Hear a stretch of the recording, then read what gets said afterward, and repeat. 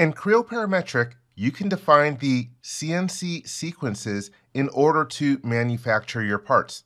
In this video, we're going to take a look at a face milling sequence, which I can get to from the Mill tab, and here is the face milling command.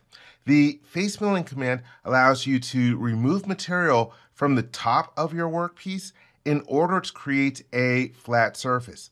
In face milling, the tool is oriented horizontally, usually, most of the time. And there's a difference between face milling and what you might know as end milling. With face milling, it's going to use the face of the tool versus end mills, which also use the sides of the tool. Now note that in order to get to the face command, I did a lot of setup work first. I created my NC model, I defined a reference model and a workpiece, a work center, I put in a fixture, and also defined an operation. And here we have something called a mill surface. And I'll talk about this more in a second. But before I go into the face mill command, I'm going to make this surface visible.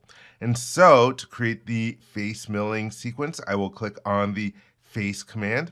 And this opens up the dashboard. The first thing that I need to define is the depth and the area that is going to be machined. And you have a few different choices. You could use a model surface, or you could even use a workpiece surface. But in this situation, I'm going to use that mill surface that I just unhid. I covered mill surfaces in a different video. You can check that out. And so I will pick that mill surface that I have created, and this will define the depth and the area to be machined. Note that there is another choice in here for mill windows. I will cover mill windows in a different video, but here we had to find what we actually want to face down in this NC sequence. The next thing that I need to define is what tool that I want to use. So in a previous video, I created some different tools, and I'm going to use my flat end mill. You could even use a radius ball end mill. But now we get this message if I want to update the sequence parameters by copying and cutting data from the tool. I'm not going to do that. I'm going to show you some parameters in a moment. And even now you can start to see a preview of the tool path that is going to be generated. If I click on the tool preview button, I can see what that configured tool is going to look like. Then the next big step is our parameters. And parameters, I mean, this is really the heart of getting the tool paths that you want. Let me go to the parameters tab. And so here you can see a bunch of different parameters. Some of them are required and have some values already entered for us, and others are optional. And so let's change a few in here. So for example, we've got a value for the cut feed. I'm going to use a value of, let's use 1000. I'm not an expert at manufacturing, so if you're like, hey, why are you choosing those values? Well, kind of just making up some of them in this video.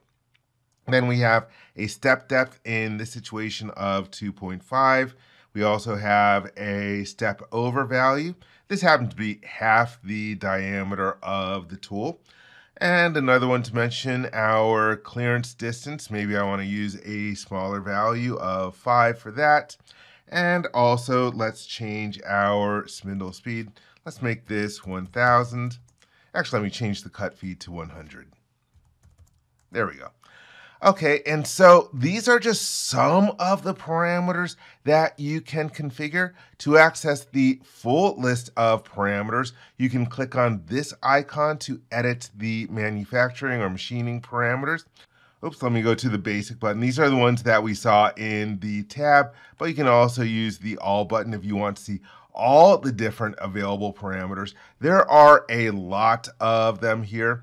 Be aware that there's also a drop-down list where you can narrow it to a specific category like feeds and speeds, cut depth and allowances, cutting motions, entry and exit motions, machine settings, and general. But let's go to all categories. And at this point, I'm going to break over to a slide deck just for a moment to talk about some of these different parameters.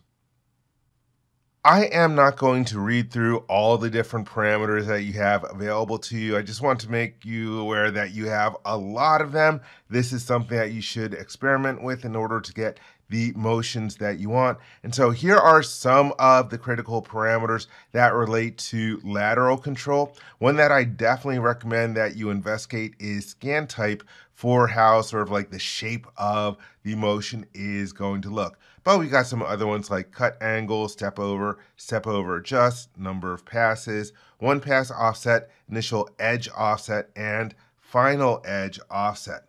Then we have some parameters that are critical to your depth control. You can specify the step depth or the number of cuts. And if there is a conflict between the step depth and the number of cuts, then it's going to use the smallest depth of cut based on those two different parameters. And also there's one for the allowance you want on the bottom of the stock. The default is 0. In other words, it will go right to whatever depth reference that you gave when you set up the sequence, but you can add some allowance if you want to leave some material on.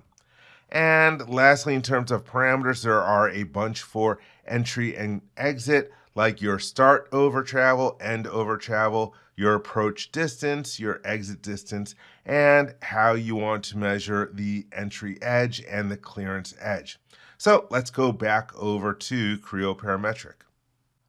All right, I am not going to change any of the different parameters out of this dialog box, so I'll just hit the cancel button. Now we're back on the parameters tab, and there are a bunch of other different tabs in here in order to configure your CNC sequence. For example, if we go to the clearance tab, we can control the clearance. So for example, right now it's using the value of 50 that I set up in another video, but you also have the ability to control things like your start and your end points. Let's go to the options tab. And so for the options tab, you can choose the entry point if you want to define that. You can also define an approach axis and an exit axis for the vertical motion.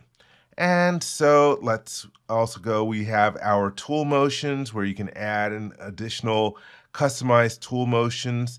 And there's a process tab. If you're going to use Pro Process for manufacturing, you can specify, you can either calculate the time or specify an actual time. And the properties tab, well, this is mainly a place where you can change the name of the feature. You can do that in the model tree, of course, or add a comment to this as well.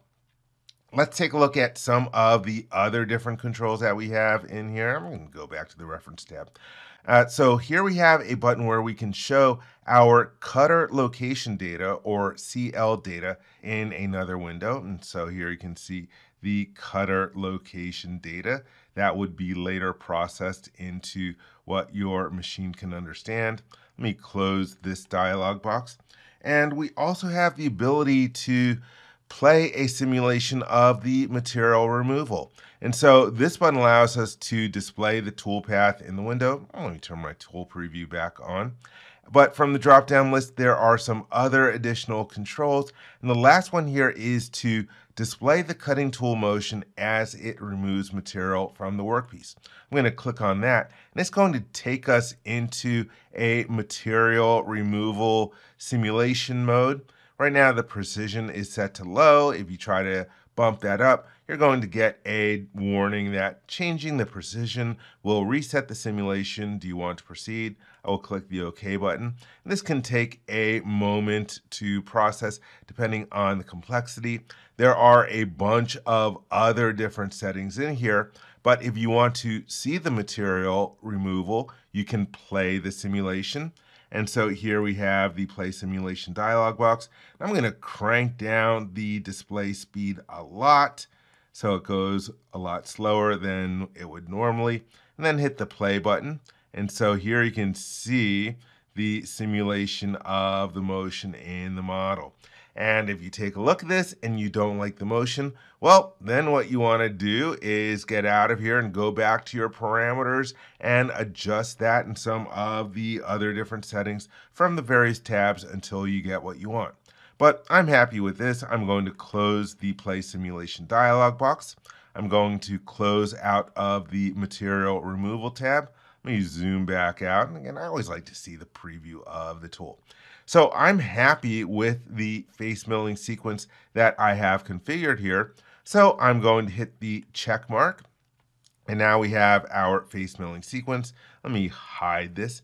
And we can go about creating other different sequences in our model, things like our volume milling or roughing and re-roughing, finishing, and so on.